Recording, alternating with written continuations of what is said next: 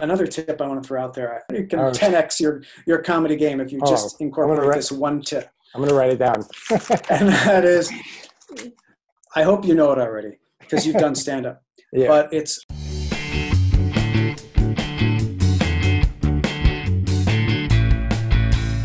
So I was thinking that we would just like talk a little bit about your experiences, get into like the Onion, get into the books, get into the podcast. sure. Maybe some tips and tricks as well. I'd be delighted. Cool. And Yeah, tell me about your audience a little bit. so I was a comedian in Germany. I worked there for as a journalist for Deutsche Welle, their international broadcaster, and got into stand-up comedy. Loved it. Met a lot of great people, and so now that I'm back in the U.S. because I'm currently in California, have been here since October, and unable to do comedy, like stand-up comedy. I'm getting really into like the writing aspect of it, Right. and very curious about how to like, be a better writer, be a better comedy writer. And Okay. so, answer short, this YouTube channel is to help comedy pursuers, with stand-up, writing jokes, things like that. Okay. It's meant to be somewhat entertaining as well. Yeah, I saw some of your videos. I definitely appreciate that you're being silly with it because I do the very same thing, but I'm just dead serious about it. Yeah, That's my brand. yeah. So, I mean, I'm just trying to have some fun with it as well, but that's smart. It's good. yeah, People but always ask me like, why isn't this stuff funny? And I'm like, look, it's serious. We're trying to be serious about doing comedy. I don't have time for joking around because it's just pretty hilarious. Yeah, working at the Onion for so many years, I was known for always like stopping people from like having fun and joking around. I'd be always like yell at them and say, "More of that on the page, more of that on the page," because Really? they put all their comedy energy into like goofing around and having fun. Yeah. I want it in the product. I want Yeah. it in the thing that's going out that we're making money off of. I mean, but that makes sense from an editor, like you want the business editor, standpoint. Yeah. Yeah, you want them to be like on point and like focused on the product, so Exactly. that's cool. So I still have that mindset. So, okay, how did you get started? I've read a lot about you and stuff like that, but I don't know everything, of course, but like, how did you get started as like a founding editor of The Onion, and into comedy as well in general? Yeah, so I, like many comedy people, knew from a very young age that I wanted to do comedy. It was just a thing that I enjoyed, and I got love and attention for trying to do it. So I gravitated toward that. I drew funny pictures for my grandma, and she loved those. And when I was really young, I made like comedy books, and I stapled them together. Oh, wow. And I wrote comedy stories in high school. I did a comic strip for my high school newspaper, like always trying to just get my comedy out there constantly in every medium. And so when I got out of high school and was faced with the prospect of, okay, now how do you get a job? How do you make a living when comedy is the only thing that you do? Yeah. So I had to start getting really serious about it. And I've never been much of a businessman or a business-minded person. I'm very much a creative-minded person. I'm always thinking of this crazy idea and that crazy idea. I'm never thinking in terms of how can you profit from it? How can you leverage this to make a living? But for a brief spell there, I took a couple of like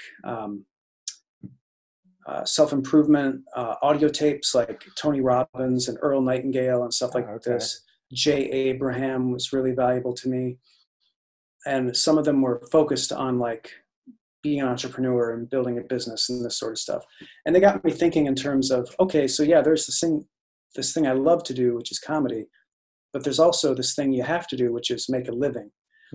How do you find a Venn diagram where the being funny overlaps with the making money, and there's a little sliver of things you can do in there that do both?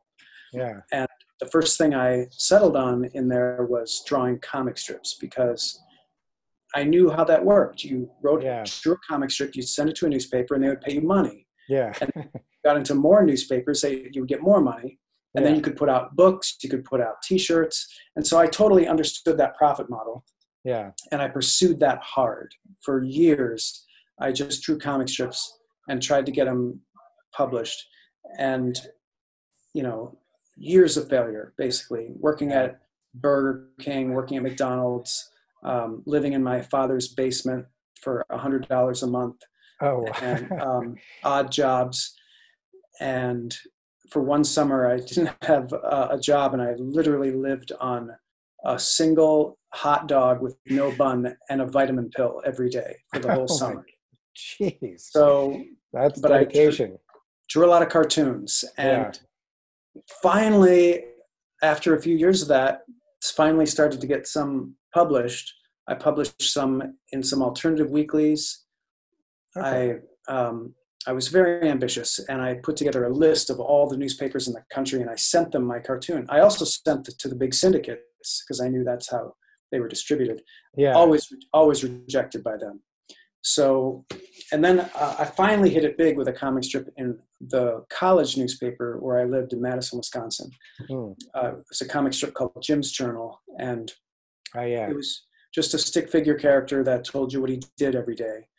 And it was very simple, and it really caught on big. And so I was able to syndicate that to other college newspapers. I put out books. The first one made the New York Times bestseller list, just self-published book. Wow. Yeah, it was that well liked. And I did T-shirts. So I did all the things you were supposed to do to make money from doing comics. Yeah. And because of that comic strip, I became like this local comedy celebrity in Madison, and I knew all the other comedy people and sort of knew the lay of the land. And so when these two really smart business guys had this idea to start a college humor magazine, they approached me, and I thought it was a really exciting idea. I thought they were really amazing, just super impressive guys. And so I dove all in with them, and that became The Onion. We worked on that for a year, and I was essentially an unpaid editor, but I also did a lot of different comic strips for them. And after that first year, they decided they wanted out, and so they sold it to me and two other people. And so then I became the editor-in-chief co-owner for the next like 15, 20 years. Yeah. Geez. And, you know, just churning out an issue of The Onion every week, trying to learn how to appeal to a college audience and learn how to do satire, building a comedy staff. And then we went online about 8 years into it, and then our readership really exploded. Yeah. Because before that, it was only in print. And you probably know the story from there. Yeah. And was like The Onion always focused on news satire, or did it sort of? No, not well, tangentially. So, well, I should say primarily. The front page was always like a big parody news story. And in the early days, it was more like a tabloid, like parody of Weekly World News. We did things like Emperor of Saturn to enslave us all, and meet the amazing worm boy, the boy raised by worms who took on worm characteristics and stuff like this. That's awesome. Just silly, tabloid stuff. And over the years, I learned that doing these more subtle, satirical news parodies was a lot funnier. Yeah. Like you could still hit that mass audience with the big kind of mainstream humor, ridiculous humor, but you could also have layers of really deep intelligence, really interesting subtext, and then you're exposing yourself to a much wider audience. So I was all about that. The Simpsons went on the air the same year that The Onion was founded, 1989. Oh my gosh, wow. I guess I didn't, Or actually it was 88, I misspoke. And still around the same time, that's incredible. Yeah, and so we grew in tandem with The Simpsons. We learned from them. I like to think that they learned from us, probably not. But hey, you never know. Probably. You never know. Maybe eventually. I mean, like right now, there's a former Onion writer writing for The Simpsons, so they did eventually. There you go. But yeah, but one of the things that I appreciated so much about The Simpsons, and people forget this when it first came out, it was such a controversial show. It was all anybody was talking about how crude it was, Ah, and yes. how lowbrow it was, and oh my God, they're showing children disobeying their parents. And Yeah. the president of the United States went on TV and said, people should be spending their time watching the Waltons, not the Simpsons. And, you know, That's awesome. unbelievable. But I one of the actually best wasn't. things about go I ahead. actually wasn't allowed to watch The Simpsons as a Yeah, kid. no, it was like it was considered like a real risque show. But one Yeah. of the things they did that I really appreciated was they delivered the comedy in layers. So Okay. they had the Homer Simpson is fat and he burps Yeah. jokes for the dumb people, and then they had like these obscure Silas Marner references for the really smart people, and Yeah. they never compromised on that. They always appealed to every single layer of person on the strata. That's And I incredible. knew that was a big part of their success. They were a phenomenon when they first came out. Hmm. Everybody was selling Bart Simpson merchandise, and it was just like it was a phenomenon. It was a huge deal, The Simpsons. So it was definitely something worth studying and learning from. But Yeah. you know, over time at the Onion, I wanted to achieve that same mastery of producing comedy that's so broadly appealing that just about anybody you show it to is going to find something in it Yeah. that's they think is hilarious. And like in a lot of your content, you say that there's a lot of like techniques and tips and tools that comedian writers can use that is not, it's not inventing the wheel again. It's using tried and true methods, tried and true characters, things like that. Yeah, there's nothing new. Every joke has been told, all yeah, comedy has been done. It's yeah, just a matter of how are you packaging it and how are you updating it yeah, for a modern audience. So when we started doing really well with The Onion, time it was 10 years into it, hmm, I had gotten to be really experienced with how to create humor, how to write it, and even how to perform, put it in other media as well, because we had started doing the Onion radio news, which hmm. I did voices for. We started doing Onion videos in the mid 2000s, which I also performed for. And I'd been doing voice work and other stuff and speaking, I like was doing stand impressed. up and speaking publicly Okay, I was as impressed with well. your voice. So yeah, Oh, thank you. the previous president. So, thank. Oh, I wasn't even trying to say, but It was good. the yeah, Sorry. the what I realized was that I really had figured out how to do it. Like I Yeah. totally knew it. And so in 2014, I decided to write down how to do it. And I wrote this Okay. book called How to Write Funny. Yeah. And it was just the way you tell a joke, basically. And I Yeah. knew from talking to so many other comedians and comedy writers that we all go through this process, but nobody had ever spelled it out before. Hmm. I'd read a lot of those other books about how to be funny or how to write funny.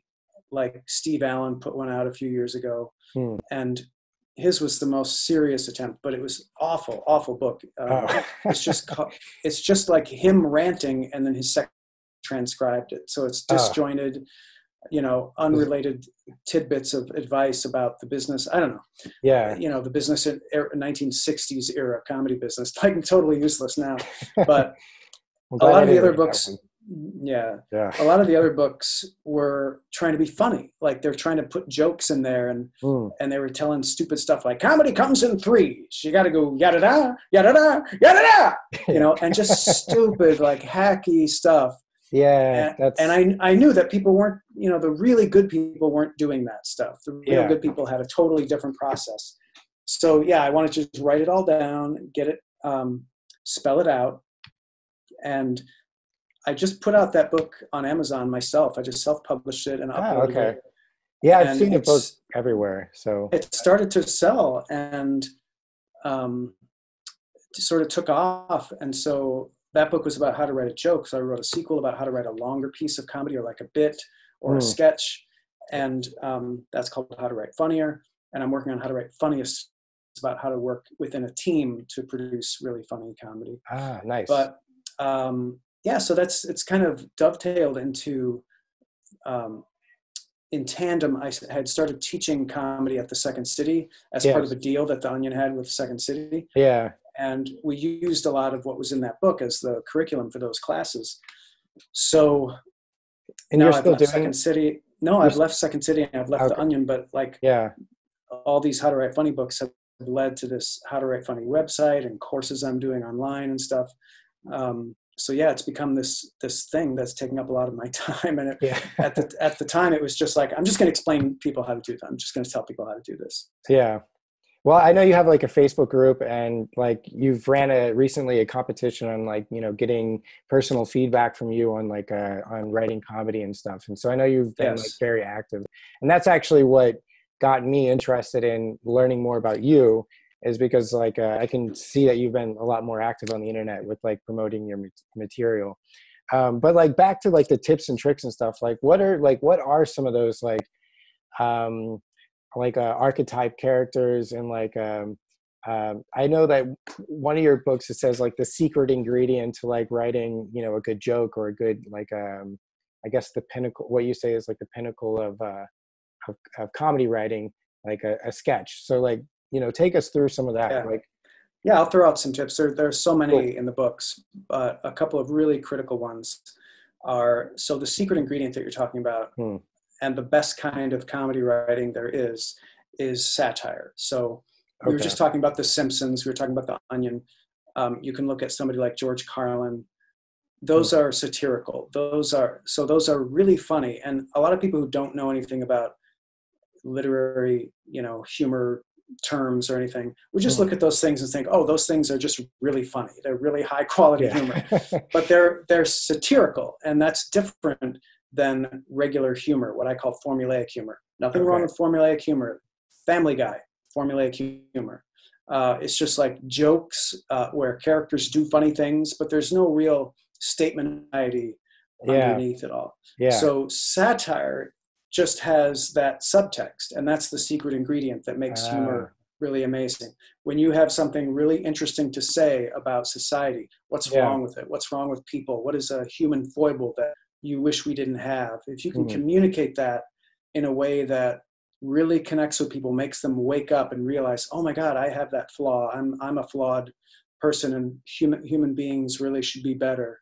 If you can deliver that inside of a really funny joke, the person's not going to react like that. They're not going to be like, oh, that's a very interesting point. They're going to laugh. They're going to be cracking up because they just think, oh my God, that's just incredibly funny. But really, with subterfuge, you've just delivered this really smart idea into their brain without them even knowing it. So it's a really powerful secret ingredient that makes humor amazing. Cool. And, you know, there's also different ways to come up with it and put it in your writing and disguise it in a joke and all that stuff that I explain in great detail. But another tip I want to throw out there, I always throw this out to anybody like starting out in comedy, somebody who like thinks doing comedy looks really fun and they want to get into it. First tip can literally 10x your quality. It can 10x your comedy game if you just incorporate this one tip. I'm going to write it down. And that is, I hope you know it already because you've done stand-up, but it's avoid cliches. Yes. I do know it, but I definitely have used cliches, you know, part of the learning process. Yeah, they're easy to use. They're readily available. They're free, and they work. Like, that's the real danger. They work. Audiences still like them. But as soon as you use a cliche, which is any kind of joke or joke topic or comedic concept that has been done to death or has been done already, people can tell you're not an original. They can tell that you're phoning it in, and they lose respect for you. They may not say it because they're going to be laughing. If you go up there and say something like, what's a current cliche that's going around right now? Well, I'm not sure of like current right now, but like in Germany, I interviewed Max Gestettenbrauer, who's do you know him? No, I don't know that name. It's such a funny name. It's a great name. But he's a very good comedian. He tours all over Germany, does German content. But I talked with him, and he was basically telling me that every German comedian will say something about Hitler, but it's something to get out of the way because it's, you know, it marks you as like an amateur. Interesting. It's a very, it's a tried and true Yeah. cliche. So one cliche that would probably still work on stage now, it wouldn't be a punchline, but it would be part of the setup for a joke. You would say, asking for a friend. Like Okay. that's a cliche that's going around that some people are still going to laugh at that. But as soon Yeah. as you do that, people know that you're stealing jokes from other people. Yeah. And that you're not a quality comedian. Mm. You know, you look at any top quality comedian like George Carlin, Steve Martin, Jerry Seinfeld, or, you know, today like Annie Jeselnik or Julio Torres or Bo Burnham or anybody like that. Yeah. Jen Kirkman, Lizzie Cooperman, they are not going to be using cliches. They're writing Patton Oswalt, never going to use a cliche. They're going to use their own wording for how they say things, and everything they say is going to sparkle with originality. And that's a huge part of what makes them great. Yeah. And completely agree. They just resist doing that because they understand that by using cliches, they immediately brand themselves as someone who's not an original thinker, who doesn't deserve to be elevated to the status of one of the greats. Yeah. So avoid cliches. Yeah, you know, I mean, honestly, like I tweet jokes here and there, and like I usually try to stay with like, you know, something that I find original, but then I've noticed that I really don't get any engagements with that. So I have also gotten into like, I dip my toe into like some cliche jokes, you know, like you mentioned, and those actually do get further engagements. Yeah. And I mean, how do you work against that, I guess? What do you suggest for that? Well, my suggestion is, if you can't write original jokes that don't get as much engagement as cliches, then you just need to work on your writing more. Like you need to get better. Yeah. So there's an ongoing list. You mentioned one of those Facebook writing groups I'm in. Yeah. There's an ongoing thread where people suggest new cliches that are out there that you should avoid. Okay. And the list is up to about 300 now. Oh my God. And I put them in a book, just a list of all the cliches, and anybody can get that. Just go to howtowritefunny.com/list. Okay. And you can download it for free. And it's continuously updated. Yeah. So if you haven't downloaded it in a while, it's worth going back. Because every cliche that you want to avoid, and they come in there pretty quick because the people on that group are all people pursuing comedy or active professional comedy writers. So as soon as they perceive a cliche is starting to happen, they put it on that list. Oh, geez, that's invaluable. It's awesome. Very powerful. Yeah, it's really useful. So also, like, we've talked a lot about like characters and you asked about the characters. Yeah, like, so that's another book I'm working on, how to write funny characters. Because I was noticing that there's just not an adequate book out there that lists all the comedic characters, how to write them, why they work. Because there are, in my estimation, about 30 character archetypes that recur in comedy all the time. Yeah. There are ways to use them so that they come off as being very original. Obviously, there's ways to do them so they come off unoriginal by just copying the way someone else did it. Yeah. But it's a very simple process and a very simple formula for using a character that you know is going to work with audiences because it's worked in the past so many times, but you're also going to do it in a really fresh, unique way that people haven't seen before. That's critical. So that book is in the works.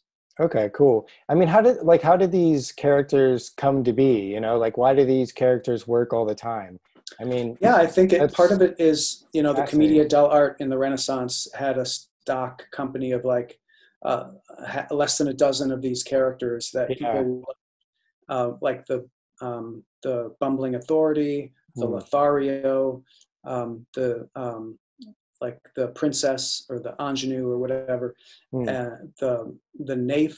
So there are certain characters that have always worked with audiences because there's something about them that just resonates with us. Okay. Over the decades and over the centuries, other characters have come and gone. and especially like in American culture, just in the past 100 years or so, you've seen certain characters recur a lot. And a lot of them date back to the Commedia dell'arte. They're very similar to some of those characters. And a couple of examples. So one of them is the man-child, which is a grown-up who acts like a child. This is a character that people love. They never get tired of it. It's super funny. Will Ferrell plays this character all the time. Exactly what I was thinking of. The movie Step Brothers is like a personification of that movie. They're literally playing like 11-year-old boys, you know. And it's funny. It's just inherently funny. It's spectacularly funny. So the other one that you see a lot is the bumbling authority, which I mentioned before. So go back, Daffy Duck was a bumbling authority. Ralph Cramden was a bumbling authority. Frank Drebin from the Police Squad movies, or the Spy Hard movies, I guess they call them. Ace Ventura, Pet Detective, Ron Burgundy, Ted Knight, The Onion. So a bumbling authority is anyone, Paul Bart, Mall Cop, perfect example. Anybody who is like a low-level authority figure, but who's a bumbling idiot. People love that. They never get tired of that. And do you like add these characters into your writing to like make it like known that they are? So if, I mean, obviously, Trump obviously isn't a lower level authority, but like, do you try to attribute like certain characters of these archetypes into like, real people for like The Onion and stuff like that, for satire? So I'm going to use a terrible and inappropriate analogy to explain how I use those, because it's the first thing that popped into my head and it's perfect, so I'm just not going to let it go. That would be like using the same sex toy every time you had sex. Like, I want to mix it up, and I want to have I want to do something different every time, even with a character like Trump. Like I wrote this whole book about Donald Trump. In some of the stories, he's a man-child. In other stories, he's a bumbling authority. In other stories, he's the trickster. So there's all sorts of characters. And if you're creating a character for like a sitcom or a movie, you want to be consistent and have one archetype that you use. But in comedy, when you're like coming back to somebody over and over, The Onion does this thing where they'll create a character for somebody. Like with Joe Biden, they made him like this Rust Belt dirtbag. And that was just the character that they stuck to. And we always used to do that with political figures. We kind of pick who they were, and then we'd go with it. And that can be fun, but I prefer to mix it up, just because the audience gets bored if you always do it the same way. And also you have to look at how everybody else is doing. You don't want to do a cliche. So for example, the way that people always made fun of George W. Bush was that he was a dummy. And that's a character archetype, the character of the dummy. Homer Simpson is a dummy. Woody from Cheers was a dummy.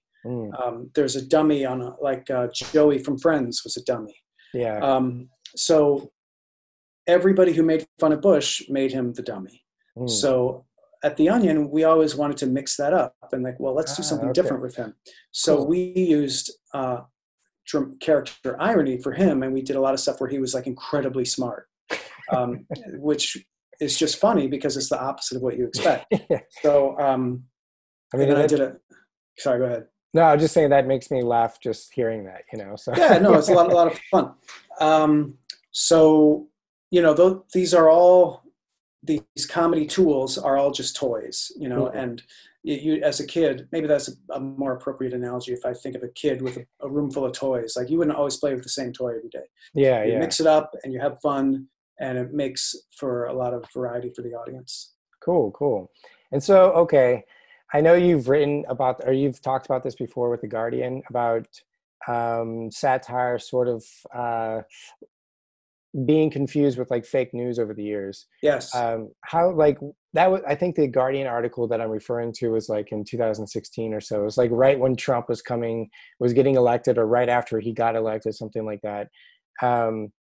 I mean, what do you have to say about that? Do you think it's like the pinnacle of like satire, is if you can like sort of fool the audience into believing it, or is that the opposite? Or is that have something to say about the readers who get duped?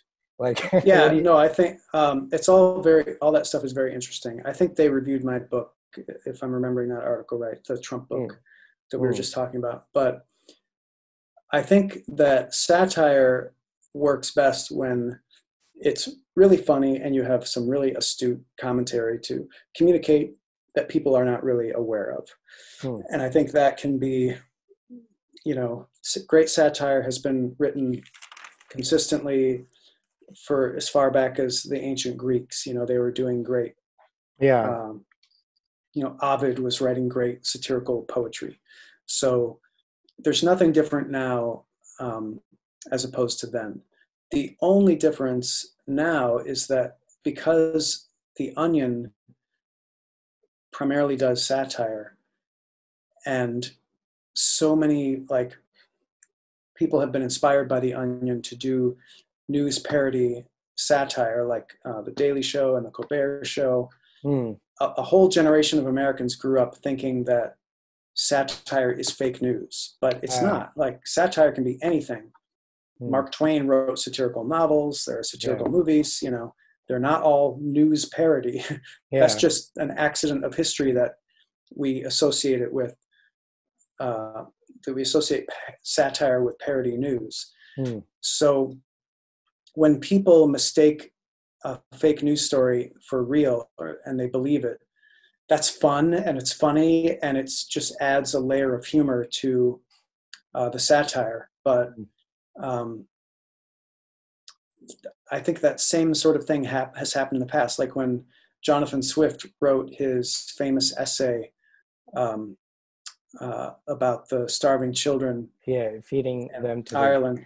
Suggesting eating them. Yeah. There were people in that day and age who thought that was a real opinion, and they were mortified by it. Like, oh my God, you can't be suggesting that we eat the children. A modest proposal, it was called. Yeah. That's always been there, and it's fun to make fun of stupid people who should know better, who believe something that's obviously made up and funny. But that's never the goal. The goal is to just produce something really funny. Okay. And it's totally the audience's fault if they don't get it. And yeah. And that's just fun to expose people like that. But that's how it should work.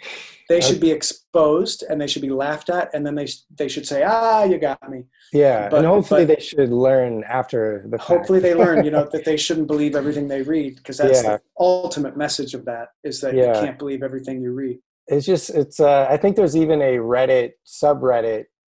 There's a subreddit that says fell for the onion or something like that. Yeah. Not the onion, I think. Yeah. Not the onion, where people, have shown that they've been duped and stuff. So it's pretty, it's pretty sad, I guess. But I feel like I probably have fallen for some satire before, as well too. So it just, if too many people are falling for the satire and then not getting later that they were duped, then the satire is not good. Like, that just means it's too subtle and it's not silly enough.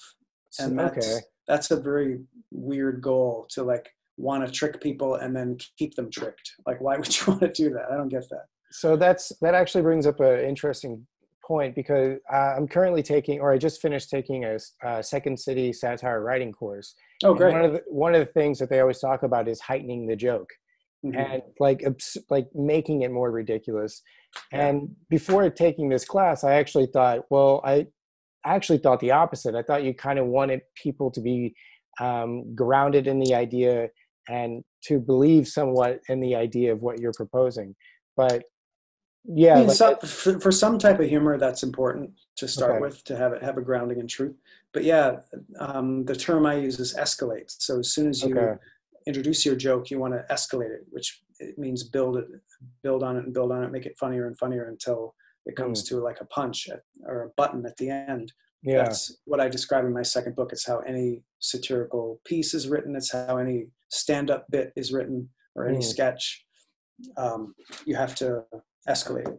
Okay, cool. Yeah. So also, your podcast, How to Write Funny, you've talked with some pretty cool people. Steve Kaplan, Caitlin Kunkel, and then like Weird Al. I haven't listened to the Weird Al one yet though, but like, there, what's your takeaway with all that? Like, who did you enjoy talking with the most, and what did you learn from them? Yeah, so Like from anyone? I think someday I'm going to put together like a book that has like takeaway advice that like so many of them agreed on, Okay. as far as like achieving success in comedy, because I pride myself on not just talking to comedy writers and performers and actors, but also agents and managers, insiders, to people at various levels of success in the business, because there's so much to be learned from a lot of different people. Yeah. But yeah, so, you know, if I had to encapsulate like one thing that I've learned from all of them, it's this whole idea that you have to love it. You have to love comedy in order to do it. So many people, I think, pursue it because they think it would be fun. Yeah. Like, oh, I'd like to try that. It'd be fun. Yeah. And if those people have incredible discipline, I guess they can succeed. But it's the people who truly love doing it and are doing it because they love it who are the ones who succeed. Because when you love doing something, you do it obsessively, you do it all the time, and ultimately you get good at it. And opportunity just falls in your lap when you're good at comedy.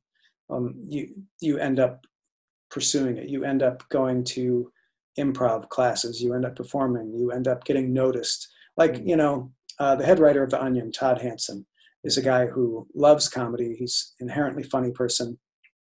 And I encountered him first in Madison, Wisconsin. He was working at a grocery store. And you would go into that grocery store and he would just be like making jokes to the customers in line. And he would be like subversively making fun of them, but in a way that they didn't realize. Like they thought he was just chatting them up. And he was so clever and so funny. And he was such an interesting person. He had such a magnetic personality and he had a beautiful voice. And I recruited him as soon as I was able to work for The Onion. And once he was on staff at The Onion, and once we moved to New York, we're all like hanging out at the comedy clubs and we're meeting other people in the New York comedy scene or whatever. And like people noticed him. Like he got work doing voices for cartoons on Adult Swim and stuff. Oh, wow. He never had an agent. He never made a voice demo tape. It's just people heard him speak and were like, dude, you should be doing cartoons. So like that, the people who love it and who do it obsessively, they get noticed, you know? And so my work is all about helping people who don't have that benefit, because if you have that benefit, you're going to be fine. I feel like I never had that benefit. Like I've always struggled with it and I always had to work really hard. Nobody ever thought I was inherently funny or talented or brilliant or anything. If anything, in school, people thought I was a total loser. Who was unfunny. So but I always that helped you, you know? I mean, maybe, but I always go through it thinking, well, hey, if I can do it, anybody can do it. So my advice is all about like, okay, let's say you're not a genius. Then how do you pursue this? You know, let's say you're terrible. Well, where would you start? So actually, that I was going to talk about that next. I mean, a lot of people who, like, I've met a lot of people who are in like comedy who I wouldn't say are inherently funny, but they still pursue comedy. And I feel sort of jealous of them because they're doing something that they probably perceive as being like quite a challenge, but also like quite a reward. For me, like I've always felt like I've been the funny guy, you know, like I've always had a lot of friends by making jokes and stuff like that. But like, it's like, it says something more to the person who can actually like sit down and write, who like isn't considered like, you know, the funny man, the funny girl, and who can sit down, like construct or deconstruct and figure out what works, you know? And this is why I've always found Batman to be a more interesting superhero than Superman. Superman's like a god and he can do anything. Yeah, that's a great analogy. It's not that interesting, but Batman had to work for it. Yeah, like, exactly. Yes, he had the fortune, but he had to like train and he had to build all that stuff. You know, that's the real interesting thing to me. So yeah, I'm totally with you there. and I've tried to like crack that code. And that's another thing I talk to people about on my podcast is how did they get into it? How did they crack the code? You know, when did they realize that they wanted to do this? Some of them, well, I should say none of them were born funny. Like all of them came out like the rest of us, like blank slate. Yeah. So it's always some circumstance of your family dynamic or your experience with your peers that makes you decide to pursue comedy, you know, for whatever reason. And I've never been a believer in the idea of like a natural genius. Even somebody like Todd Hansen at The Onion, you know, there was a guy who was born into a family dynamic where, because of the relationship he had with his parents and his siblings, he decided that, you know, subconsciously that he needed to become the funny guy in order to get the attention and love that he needed in the family. Yeah. And so it becomes like this evolutionary struggle where he's going to try to be as funny as possible for years. You know, so when he gets out of high school at 18, he's been doing it for 18 years. That's longer than the Beatles performed music in Europe before they did an album. Yeah. So you're going to be great. You're going to be really good at that point. And I always look at people like Chris Farley or Eddie Murphy, people who succeeded very young and were just like rocket ships that you saw them and you're like, oh my God, such a talent. Yeah. Same thing. It's always, well, they learned how to be funny at home before they ever got out there. And, but do you think that says something to be able to like, because I feel like naturally there's a lot of natural funny people, but then when you try to like write funny on, you know, for an article, because you deal primarily with like writing funny, right? Yeah. And like, it's different from, so if I were to go on stage and like tell some really bad jokes, I can probably get some laughs just because I have an enigmatic personality, right? Mm-hmm. But like the next guy who's not inherently funny, like he's probably tried his craft a lot more and he's gotten better jokes. So like, what do you say to like the funny guy who wants to like write funny, but just like, I don't know, hasn't learned all the tips and tricks or something? Obviously, I think about that a lot. And one of the reasons why I focus in my books and a lot of my courses and stuff on the writing of the comedy is because that's a more pure exercise in trying to be funny. If you grew up as the funny kid or whatever, and you go on stage, it's almost like you're cheating because you're naturally funny. You could go up there and say anything and you're probably going to get laughs. Like Louis Anderson went on stage. He was on my podcast. Oh, awesome. First time he went on stage, he killed because he's a funny guy. Yeah. He has like 13 siblings or some ungodly number of siblings. And you had to be funny to get any kind of attention in that house. Yeah. And they were poor. Like, so he came from difficult circumstances. Being funny was like a survival strategy for him. Yeah. And that doesn't help anybody who's trying to be funny to tell them, oh, you just have to be inherently a genius at being funny. Then you'll be fine. Doesn't help. So when I focus on writing, I know I'm stripping away all the cheats.